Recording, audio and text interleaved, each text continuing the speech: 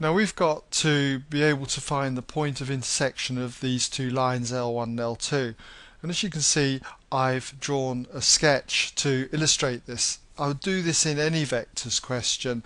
This question gets very complicated further on down, and it's just handy, as I say, to have a sketch. So how do we find the coordinates A where they intersect? Well, you should understand the basic form of the vector equation of a line. To get to any point P on the line, any variable point P with position vector R, what you need to do is go to a known fixed point on the line. Let's say it's A, and it will have position vector A.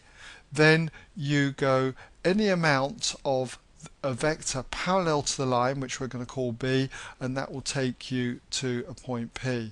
That any amount is, I've called T, a variable scalar.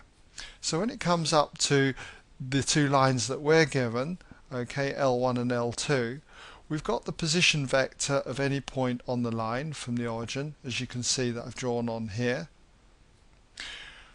We're told the directions that the lines are going in, 4, minus 1, 3, okay, and 3, minus 4, 1.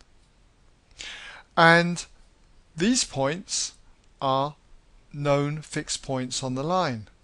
Well, obviously they're both exactly the same, and so that must be the point where they intersect.